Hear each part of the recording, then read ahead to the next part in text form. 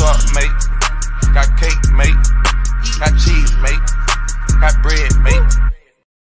Under 49.5 points between the Aggies and the Fighting Irish. You can find this total at both BetESPN and Circa Sports. I think this number will continue to drop. By the time game week approaches, I think it could be at 44 to 45, so I would jump on it now if you are inclined to take that number.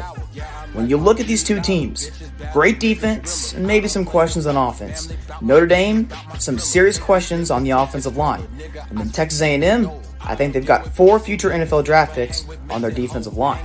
And then both teams, both the Aggies and the Fighting Irish, have yet to establish their alpha receiver, meaning going into week 1, they're facing really good defenses without having their go-to guy established. I doubt those questions are answered immediately. And then you look at the sidelines, the head coaches, Marcus Freeman and Mike Elko, both defensive-minded. I doubt either coach will take many chances knowing what they have defensively and knowing their questions on offense, especially in this kind of environment. And early on in the season, I expect both coaches to rely on the defense and be a little bit more conservative.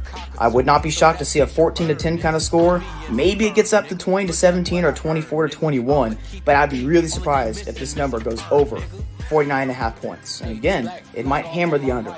So give me the under 49.5 points between the Aggies and Fighting Irish. Should be a good one.